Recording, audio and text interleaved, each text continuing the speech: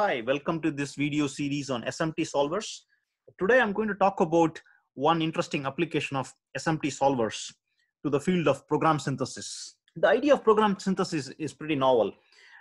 You have a program in mind that you would like the computer to infer from a set of constraints you will provide. For example, you specify a very basic constraint that I would like to have a program F. Okay, F takes two inputs X and Y. Let's take X and Y as Boolean variables, right? And the program should compute something, but the output should be equal to say AND of X comma Y. Okay, what I mean by AND is Boolean AND, right? X and Y. So basically, this is what I want the function F to be. However, I don't want F to have my AND inside. I want my F to have only OR and not, or not. Okay, so we want only these two Boolean operators to be part of my F. So we want the computer to infer that just given this particular constraint. This is the constraint we are giving, and we want the computer to come up with the function F. It turned out that some classes of programs can be inferred. Okay, maybe you're writing a shell code to overcome an intrusion detection system, or you are trying to come up with an optimized version of one program without using certain syntax elements. Okay, so there are many interesting applications of such program. Okay, maybe you're doing code obfuscation, right? You wanted to make the code complicated, so you're removing basic operations by a lot of other combination of operations and so on. So there are many applications of program synthesis. I thought I will just talk about some simple examples to start with today. So I'm going to show you how we can synthesize such a function F, okay, given this constraint. Okay, so I'm going to show you CVC4, which is a SMT solver together with the program synthesis capability, which is available online. So I will show you my specification and how I inferred a program automatically. Okay, so let me share that with you.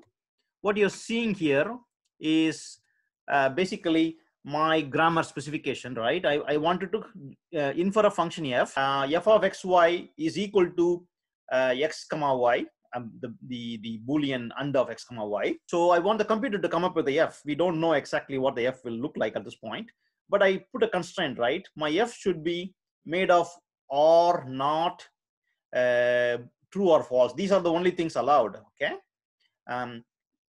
So I would like to use a symbolic execution technology or constraint solving technology under the hood to generate a function F for me. So let's run this. What you're seeing is an online version of CVC4 SMT solver.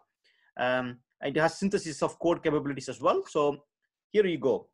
It synthesized a function for us, right? The function, let me explain what this function is. This function is nothing but, what is this function? This function is nothing but F of X comma Y is equal to the infer not of X, not of Y, and then an OR, right? This is basically the OR. This is how we write OR in computer science logic.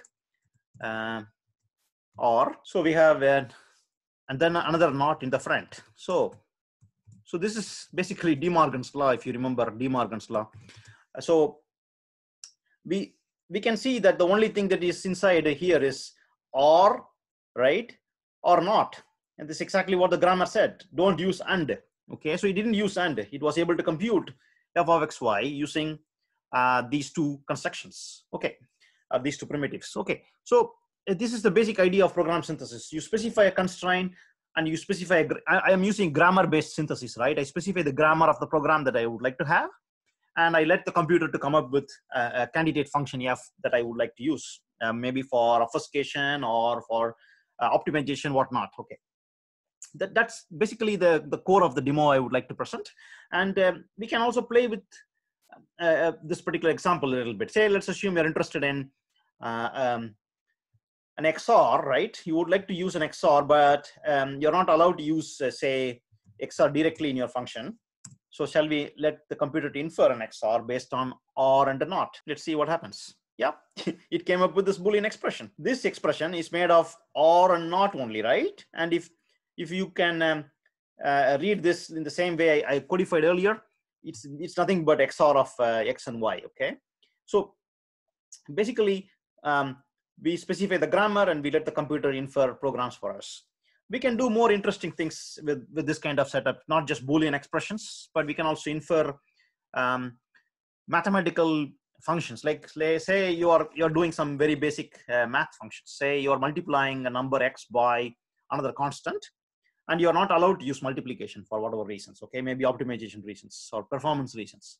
So how do you say to the computer only use shift operators or bitwise and bitwise or come up with a program for us? Okay, so let's do something similar. Okay, so the goal now is to write a program that will multiply a number x by 12. Okay, and we will not be able to use multiplication directly. Okay, so let's do that. So what I'm going to show you is this, right? This is what you're going to see. So I'm going to, what is this? B01100 in binary. This is nothing but number 12. So we are asking the program to do a multiplication of a number x by 12, but we are putting constraints. Okay, we are saying you're only allowed to use add, subtract, shift left. Okay. By the way, the program will not scale if I put a large bit vector. That's why I put a bit vector of size 5. That means my binary system is only limited to bit vectors of length 5. Okay, so I cannot put anything more than 5. That's basically what I meant to say. Okay, so there are scalability issues in program synthesis, of course, but it's already interesting that as some very fine-grained expressions can be derived from a grammar. Okay, so let me run this. Okay, here you go. So it infer a function that will do the multiplication by 12 using only bitwise shift. In SMT solver language, BV means bit vector. You're doing bit vector addition, bit vector subtraction, and shifting. It's basically like your regular bitwise operations you would do in assembly or in C programs usually. Okay, so we are doing bitwise shift. Let me explain this. What's happening here, right? This is what we are saying as multiply by 12, right? So why is this multiply by 12? Okay, so what we are doing is first you are taking the number x and doing a bitwise shift by 1, right? When you do bitwise shift by 1, you're multiplying your number by 2. That means the inner BV is SH1 or SHL rather computes 2x. Okay, because it's multiplying x by 1 means multiplying x by it's like this. This is what the inner expression is first, which is nothing but 2x, by the way. So I'll rewrite this by 2x, and then we are adding an x to it, which means it becomes 3x, right? So I'll remove this and replace it by 3x. And then again, we are doing this shift left by 2, which means we are multiplying it by 4. Okay, which means we are multiplying it by 4. That means 12x. Essentially, that's what the specification said, right? It said the program better be returning a multiple of my input x by 12. That's exactly what the specification said here, right? This is what the specification said. The fast multiplication should be equal to regular multiplication of x by 12, but only using add, subtract, and shift left operations. Okay, that's basically the purpose of program synthesis.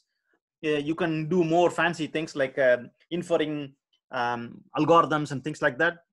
Keep in mind though that there are scalability limitations. Okay, as long as you can codify the constraint and your bit vectors are small, I have found out that you can infer interesting small programs. Okay, somewhat complex programs, but pretty interesting programs.